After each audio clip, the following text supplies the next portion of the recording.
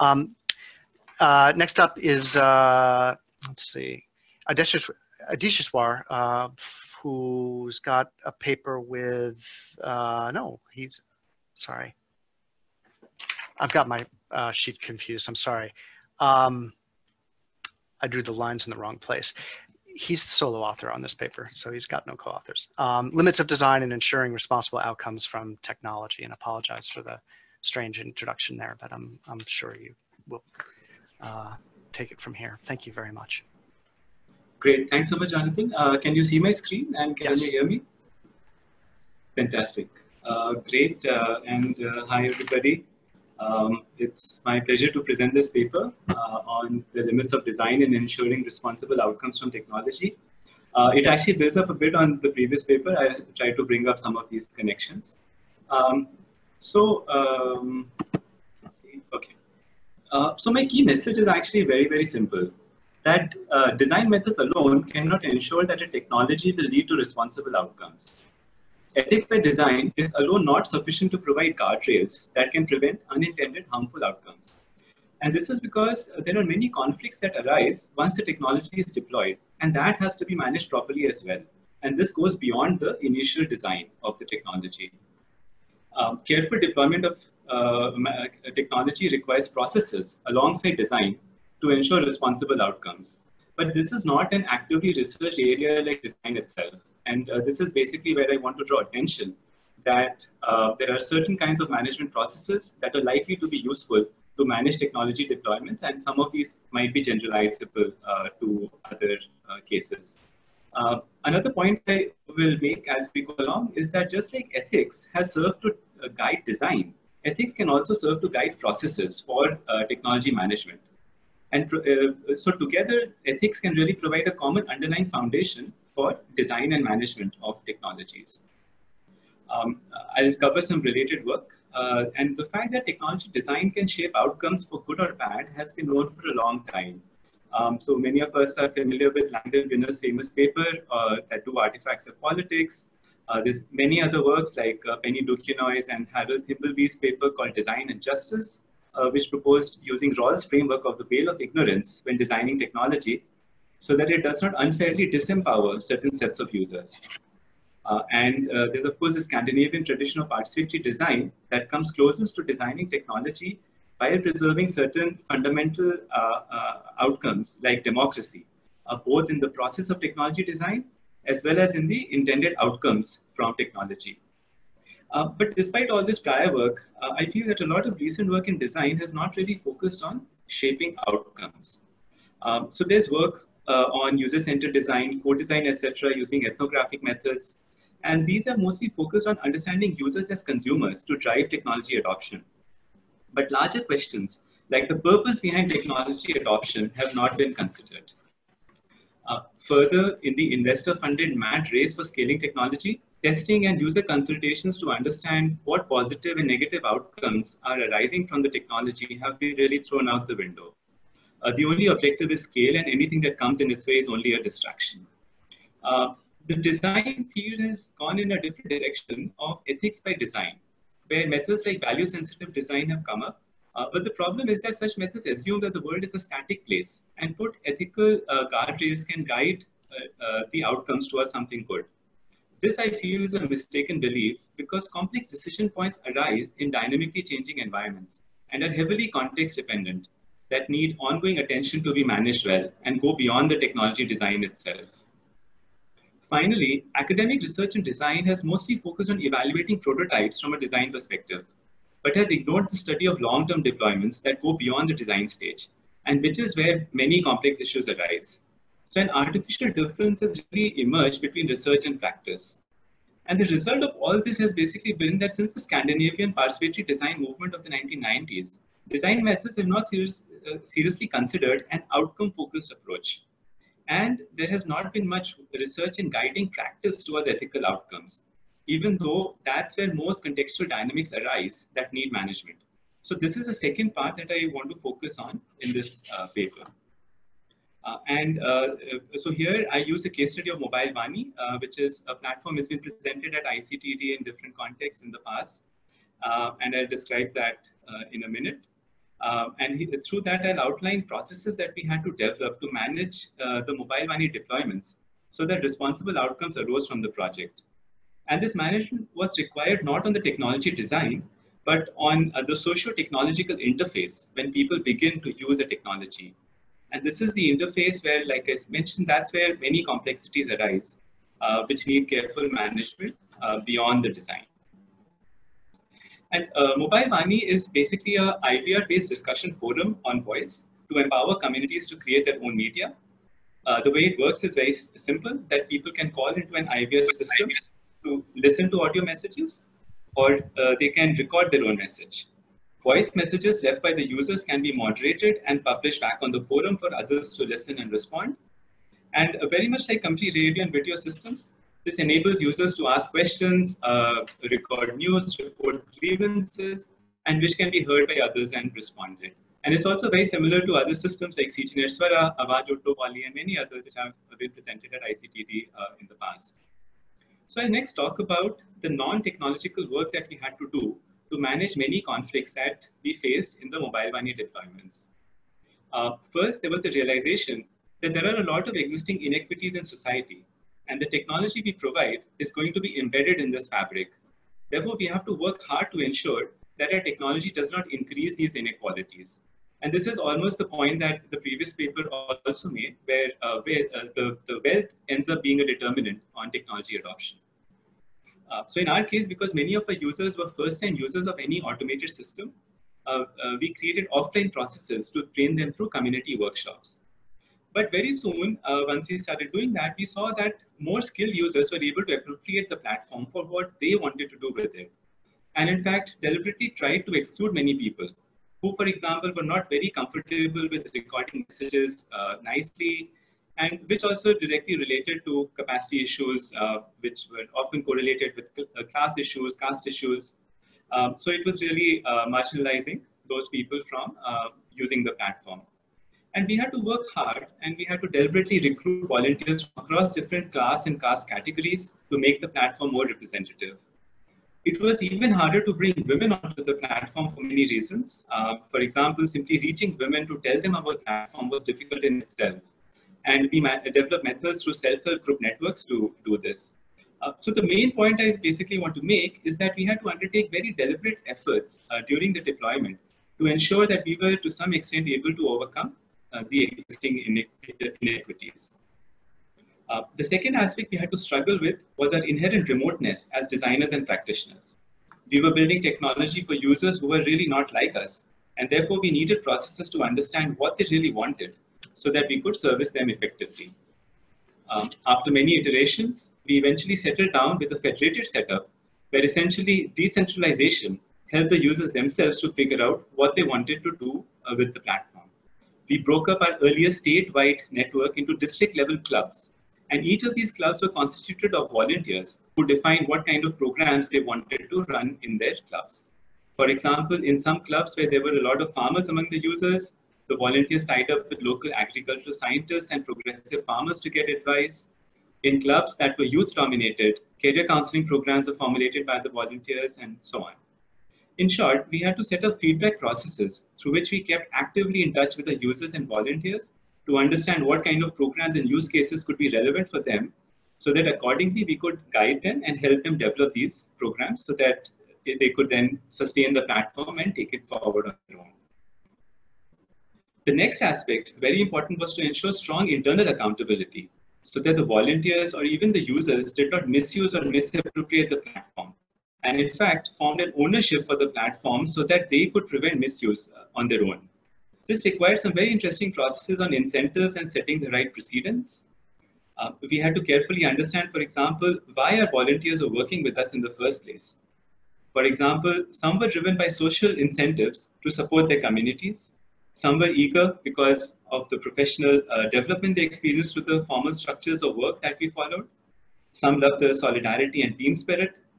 And while monetary incentives were not of significant importance for most, we had to design them carefully so that they could boost a signal to the volunteers to maintain a collective spirit and have mutual respect for one another.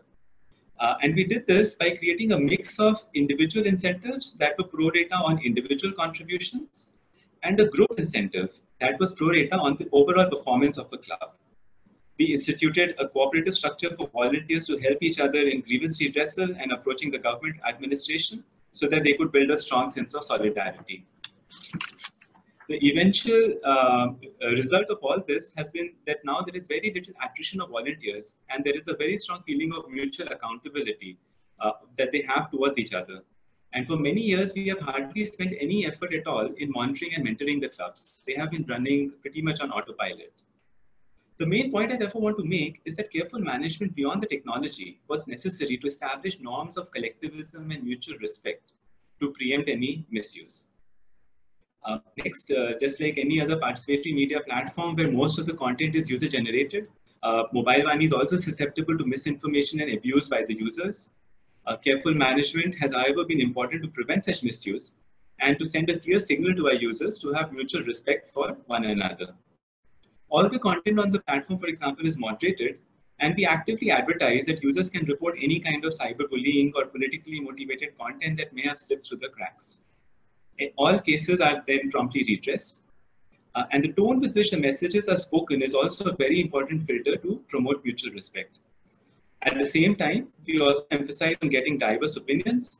Like we've shown here a content analysis of a strike that happened of contract teachers in one of our geographies. And the volunteers consciously sought opinions and experiences of people from diverse backgrounds. So information completeness as a guiding principle has helped send clear signals to our users that diversity is important and debate is welcome, but it needs to be done respectfully. And so the main message is that developing such editorial principles and responding to grievances of users was therefore very essential to establish such usage norms so that nobody was harmed through the platform. The next aspect, I'll skip over this in the interest of time, but this basically talks about offline partnerships that we had to develop, which again went beyond both our financial business model as well as the core work that we were doing, and which really helped build a lot of social and institutional credibility for us, where we had to partner with local groups and they really took the platform forward. So my goal in taking you through all this in detail was exactly to make the point that it is very complex to manage the socio-technological interface of a technological system once it is deployed. It is not just about building technology with some design principles embedded in it. Rather, many complexities arise at the socio-technological interface, and technologies therefore need active deployment management to guide them so that misuse does not happen and strong positive outcomes are realized through the technology. This ongoing management needs processes to be developed and adhered to address different aspects of the socio-technological interface. And while design is important, much criticism of platforms like Facebook, Uber, Aadhaar, etc. can be attributed to these platforms not having managed the socio-technological interface very well. I then further suggest that ethics can form that common underlying layer that can guide the design and deployment of a technology system. Ethics, for example, informs the objectives in terms of what values motivate the purpose of building a system in the first place. And this is typically captured as the theory of change in an ICTD project. These same values also guide the design of the technology in terms of its user interface design, or if it's using algorithms and what are the objectives coded in the algorithms, and the wider relationships the technology system intends to shape in the overall ecosystem. And finally, these ethical values also need to shape how management processes are developed and adhered to, so that continuous management of the technology can follow the same principles. Broadly, my point over here is that these common underlying ethical values, therefore, can guide all the three layers of a technology system in terms of the objectives, the design, and how the deployment should be managed. So to summarize, we've tried to show that design alone is not sufficient to ensure responsible outcomes, but that deployment management processes need to be developed as well. And ethics can serve as a common underlying framework for both design and management. And this area of deployment management needs more research by examining long-term deployments of technology to understand the complexities that arise at the socio-technological interface, and then to see how different projects have managed these complexities. Some other directions on which we're working is also to examine these different layers from an ethical lens to check for internal consistency that the same values that have guided the objectives are the same values also guiding the design and also the deployment management of the technology. We're also interested in building design methods that have some particular ethical principles built into them, and to also examine the wider political economy of technology and the organizational culture, because of which sometimes technologies are not able to completely embrace these ethical principles. So I'll stop now and I'll take questions.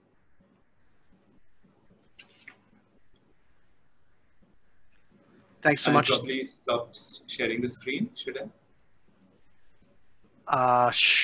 You can leave this one up for a couple minutes if you want. Okay. Questions or reactions from the folks on the call?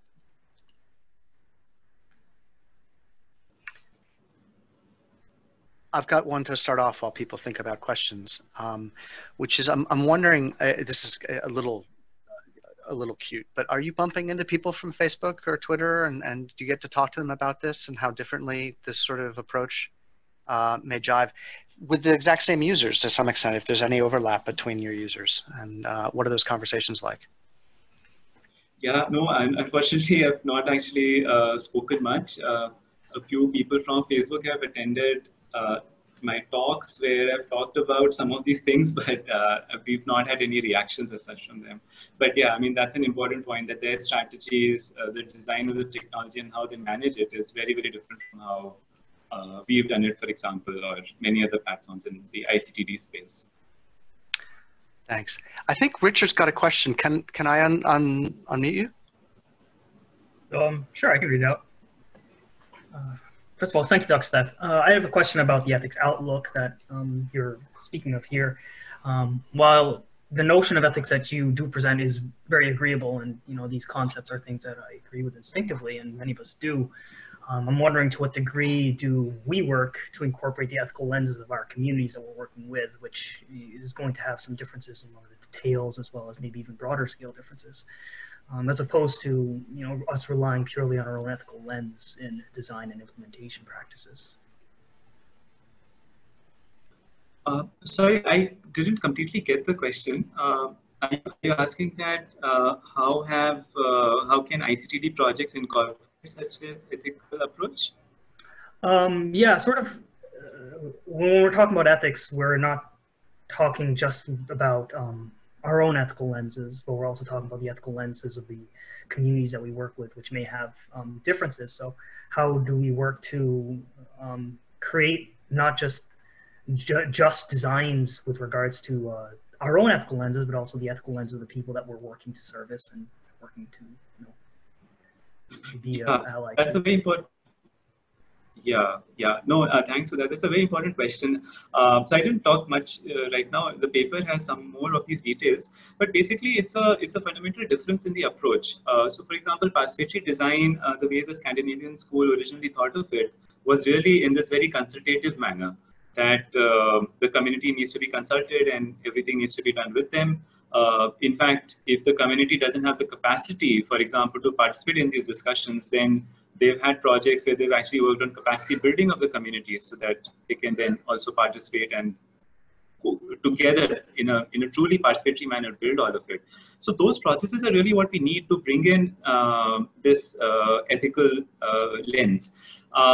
Very interestingly, but however, I mean, in this, so some of the points that I was making about this whole investor-fueled race that we're in, where platforms want to go very fast. So naturally, I mean, nobody has the time to invest in really having these consultations and really trying to figure out what the communities really want. So it's really typically the objectives of the platform which they try to push out. And that is why I think also Mobile Vani has been an interesting case to think about it, because we also were in the same boat. I mean, when we were doing Mobile Vani, we did not really consult the communities that what should the IVR system look like, what do they want to use it for. We sort of went in pretty much like a Facebook would, that, okay, here's a system, now let's see what happens. So really these were, I mean, the ethical guardrails sort of that we were trying to work with, the values that we were trying to preserve, was really what guided us to understand more carefully what the community wanted and then to respond and to do it responsibly. But many commercial ventures would not do that. They would not bother to sort of listen so carefully and pay attention to what was the technology really doing, what outcomes was the technology really moving towards.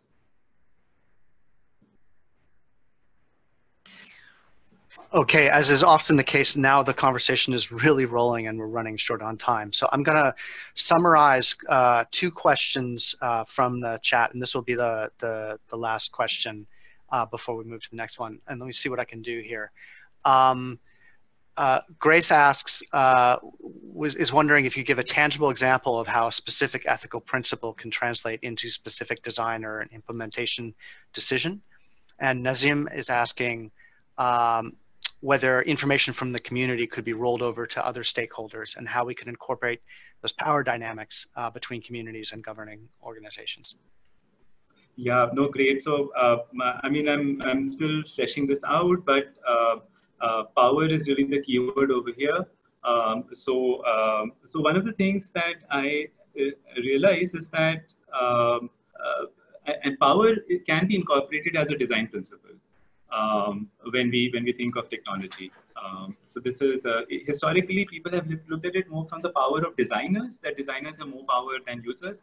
But we need to look at power from a systems perspective, that there are a system, once the technology is deployed, it's going to have many different stakeholders who will interact with it. There's direct users, there's indirect users, and the technology actually shapes these power dynamics. So one of my critical examples that I often use is India has this biometric-based authentication system called Aadhaar, which basically puts all the power in the hands of people who are wielding the technology. So this could be subsidized food dealers, ration shop dealers, who basically use the Aadhaar machine. And similarly, with India moving towards cashless payments, there are banking correspondents who are supposed to dispense cash in remote rural areas, and they are the ones who are using these point of service machines on which people authenticate and then they withdraw cash. And so this is a classic example where the person who's wielding the technology is really the one who has the power. The users, for example, these POS machines, one of the points I've been advocating is that these POS machines should be voice enabled, audio enabled, because without that, the people don't know what's happening on the machine. The ration dealers can bluff them that, well, we don't have enough ration, we're not going to give you the full units that you're eligible for. There have been many cases of fraud, similarly, by banking correspondents who basically don't tell people what is the actual withdrawal amount that they have taken. And then they use excuses that my machine is out of printing paper, so I can't give you a receipt. So those are examples where if we flip the whole power equation, if we think of this technology design from the weakest, the stakeholder with the least amount of power, then the technologies can be redesigned. So those are so that's really where we need to look at the broader stakeholder network, the broader ecosystem in which the technology is deployed, and how it is shaping these power relationships. And that's where I think there is the scope for doing more careful design. Great, thank you so much.